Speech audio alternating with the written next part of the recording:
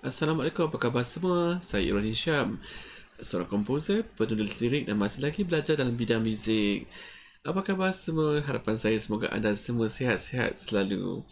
Alright, kepada mereka yang telah subscribe kepada channel saya ucapkan ribuan terima kasih kepada anda semua. Kepada yang belum subscribe kepada channel ini, mungkin anda boleh consider untuk subscribe, di mana anda akan dapat tengok banyak video reaction daripada saya. Alright, tanpa melengahkan masa, saya ingin teruskan reaction pada kali ini, iaitu reaction lagu Lesti, di mana Lesti telah merilis lagu baru. Jom kita teruskan. Kulepas dengan Ikhlas official. Okay, right. So izinkan saya komen. This is my personal opinion, Okay, the first time listening to this song, I have to salute the composer, because not just composer, especially the music arranger.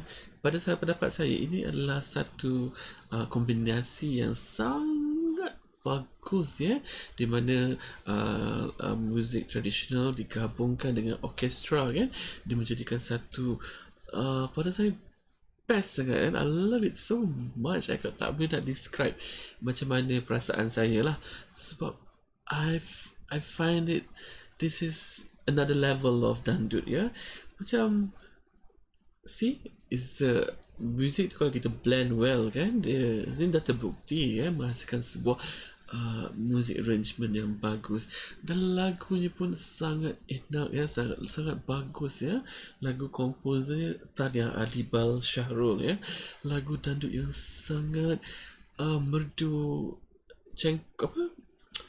dia punya riff and runs tu yang macam yang sangat dinyanyikan dengan bagus oleh Lesti, kan. Lesti pula punya suara yang lunak, suara yang siapa-siapa dengar pasti akan terpukau gitu. Suara Lesti adalah suara yang lunak, dibanding kalau kita dengar. Saya percaya kalau dia menyanyikan di mana-mana saja, orang pasti akan leka, sebab suara lunak dengan cengkok dandut tu pasti akan membuaikan siapa saja yang mendengar lagu-lagu seperti ini.